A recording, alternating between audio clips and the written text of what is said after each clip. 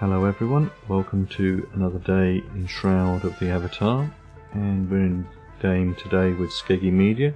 continuing on our quest to find all the master trainers, and we're here to find Griselda, the master water magic trainer, and she's found here in Ardoris, which Ardoris is in the south part of the map in the perennial coast area. And you will have East Reach Gap up here, you have Brightbone Pass over there, and you have the Troll Pass over here, so it's on the southern tip of the map. And we're here in the main square in Ardoris, and we've just got to travel up to the building where all the trainers actually, or most of the trainers are. In the combat training area, and we're going to go onto the upper floor, and over here we see Griselda, and she is the